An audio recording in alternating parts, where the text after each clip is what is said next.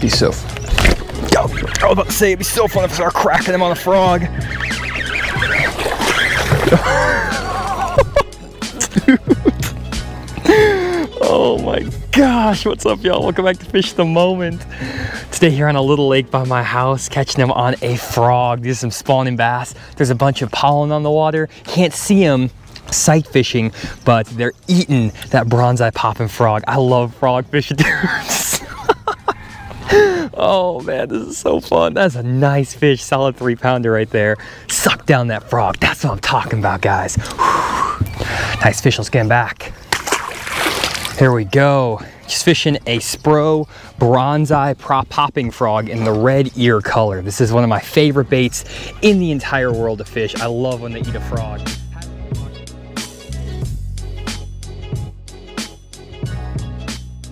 Now guys, this is not a very fast approach to fishing. It's not like I'm covering water with this frog. What I'm trying to do is just cast it up to high percentage areas like banks with this pollen on top of it. And I'm working it really slow. I'm twitching it back and forth, trying to hop it side to side with some short rod twitches. And the nice thing about this popping frog by Spro is that it walks side to side. And so you'll get some side to side motion, but it'll also chug with that popping mouth. And so you'll get the chugging and the side to side walking. It takes a little bit of practice to get right, but once you get it right, you can walk that bait pretty much in place. That was a really big splash, but don't do that. But you can walk it side to side in place, and those short twitches side to side of that frog, what triggers those bites. And a lot of new anglers struggle to walk a frog side to side, especially over short distances. And the main reason for this is because they're overworking the bait. Most of the time, when you fish a frog, you're going to be throwing on braided fishing line. And if you pull that frog too hard, it's just going to move forward and not twitch side to side. So the trick is to leave a little bit of slack in your line and give that frog very short rod twitches. The shorter, the better. That will get that bait to walk side to side in place and not chug forward. So just remember, don't overwork the frog, short rod twitches, and you're going to be walking your frog perfectly.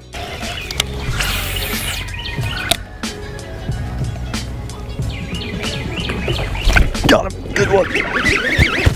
Oh, that's so fun. Oh, if you guys are not fishing a frog in the spring, you are missing out, dude. That is a awesome bite. You can't tell, frog fishing is one of my favorite things to do in the whole world. I mean, that fish just chewed that frog. I catch so many fish on a frog, guys. Again, I haven't shown it off in videos, but it's probably one of my top 3 techniques of all time. I've probably done well in more tournaments throwing a frog than pretty much anything else, or maybe fishing a jig, especially when you get in that spring and that summertime. They will chew this thing. That's a really nice 2-pound bass, a little female right there. That's what I'm talking about. Oh, get this guy back down the lake. Guys, this is so fun. Fishing that Bronzeye popping frog. Best color, again, that red ear. That's the only color I throw in this frog. And one thing you'll notice about this frog is actually customize it a little bit. What I'll do is actually trim the legs of that frog skirt down just a little bit. And what I'll actually do is trim one leg a little bit shorter than the other. That promotes a better side-to-side walk. So trim that tail on one side a little bit shorter than the other, cut it down so you have about 2.5 inches worth of skirt on the bottom, and you're going to catch a ton of fish this spring on that frog. So really quick, guys, let me walk you through the equipment I'm throwing this Bronzeye popping frog on. And my equipment's actually a blast from the past. If you ever watched the old Bassmaster Elite series back in 2006, 2007, right when it started, you will see Dean Rojas throwing this exact rod and reel combo with the original Bronzeye frog. And this is a 7-foot medium heavy action Quantum Signature Series Dean Rojas frogging rod with a 7-to-1 burner 1170. This is a Tour PT by Quantum, and I'm pairing that with 65-pound braided line. I always use 65-pound braid. You can get away with it, no problem with this frog. No need to throw 50 or 30. Just go to 65. It never breaks. You can pull them over any kind of cover. It actually casts a little bit easier too than your lighter braids. And that's pretty much it. Tying that frog on with a Palomar knot and just going to town, catching a lot of big fish with this setup.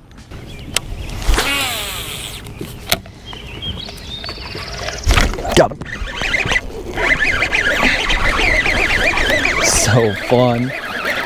Not a big one, but a nice one.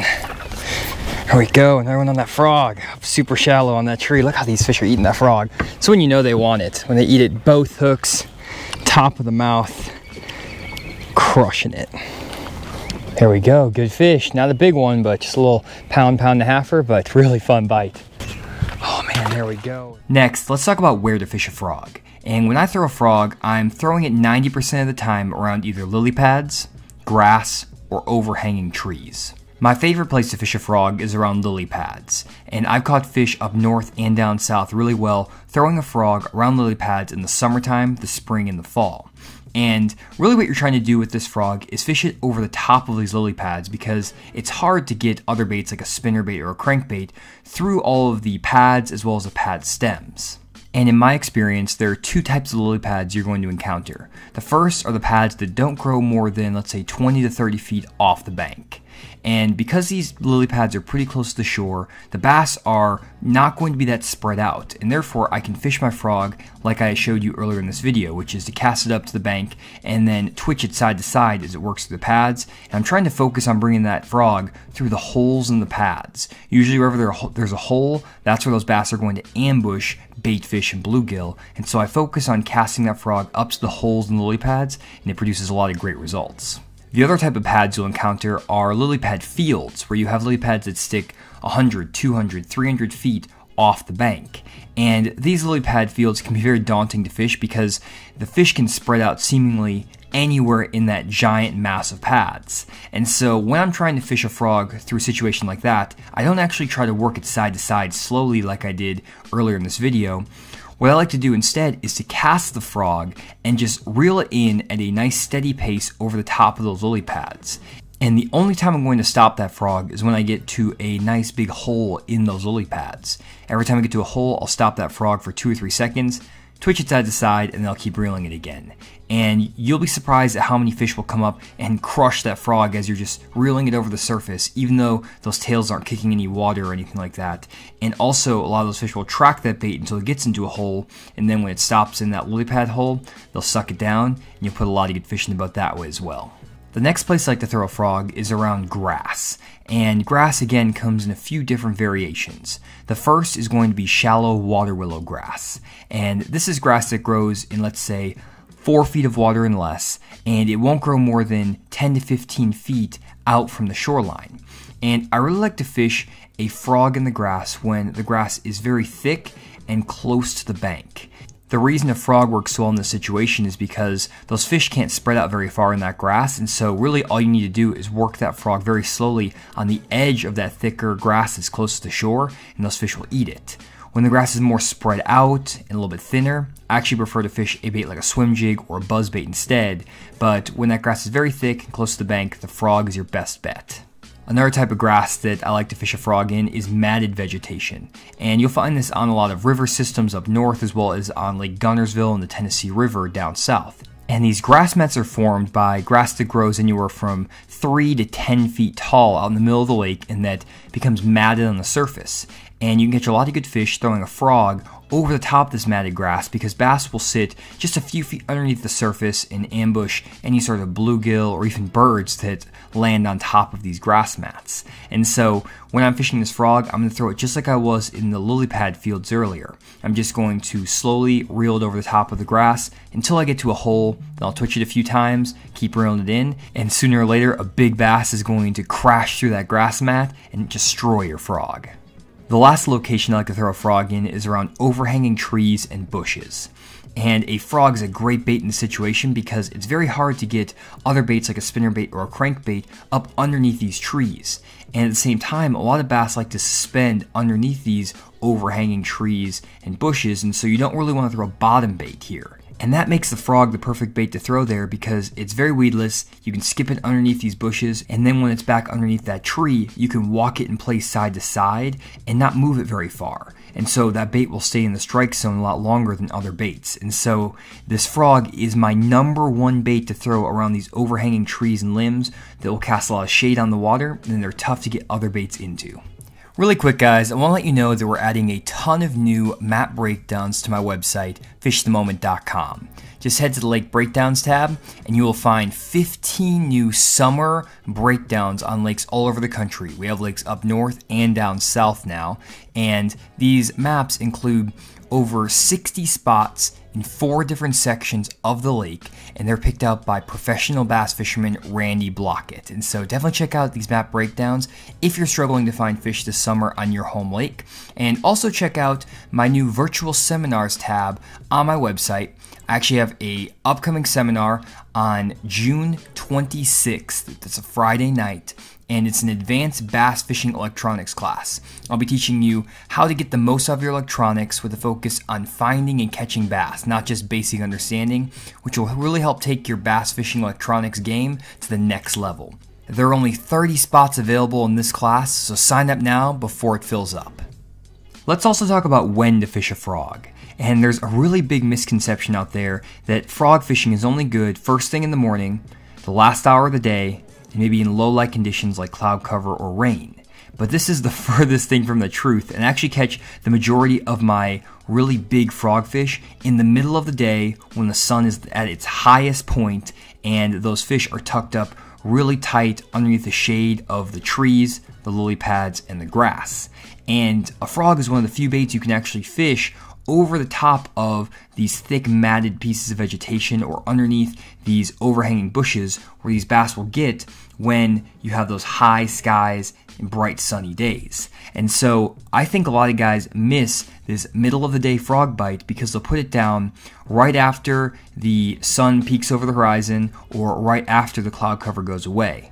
But I highly recommend throwing a frog during the middle of the day. As long as you have some matted vegetation or some shade lines to fish that frog around, you definitely won't be disappointed. In addition to the best time of day to throw a frog, let's talk about when you should fish it in terms of time of year. And I find that I can get fish to eat a frog anytime the water temperatures are above 55 degrees. That means I've caught fish on a frog as early as February here in Arkansas, when the water temperatures just reached that 55 degree mark, and as late into the year as November or December, as that water temperature is falling from the 80s and 90s down to the 50s.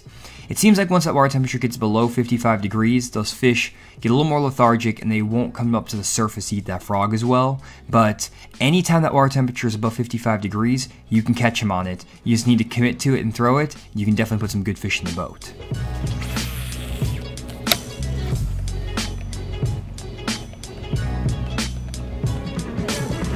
Got him. That was the same fish. I came back and got it. A big one. That's what I'm talking about. Oh yeah.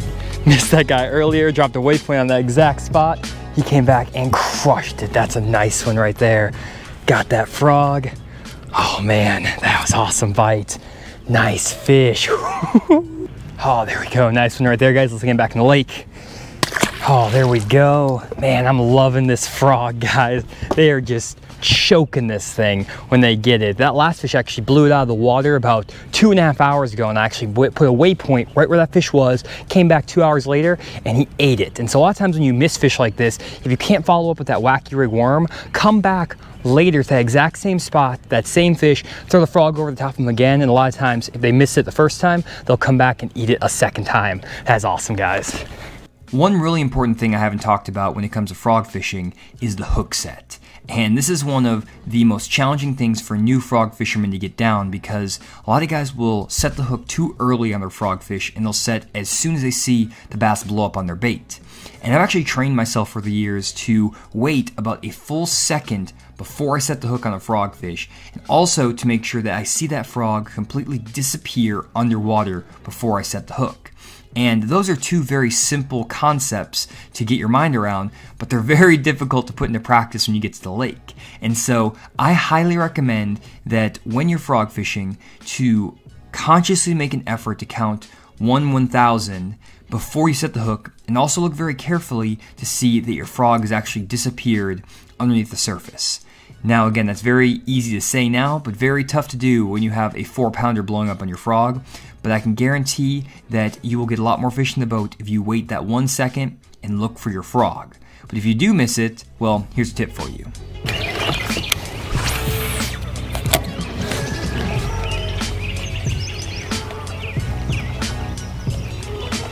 See that? Just swirled on it. Come back here, fish. It's the second one down the spank. There he is. Missed the frog, got him with a wacky worm. Always have a follow-up bait on, guys. That's what I'm talking about. Not a big one, just a little male bass. A lot of times those male bass this size will miss. You can see he's peeing, that's definitely a male. They're moving up here. Those male bass will miss the frog, but then you can follow up with that wacky worm and put him in the boat. We're not really worried about catching these males today. We just want 5 of those big females, but nice little fish right there. So guys, that's it for this video. Hopefully it gave you a better understanding of when, where, and how to fish a frog, and will give you some confidence to try this technique on the lake. And so if you enjoyed the video, please leave a like down below, and also subscribe to the channel if you want to see more fishing content like this, and feel free to leave a comment if you have any questions about anything I talked about. And so other than that, thanks for checking out the video, and I'll see you all in the next one.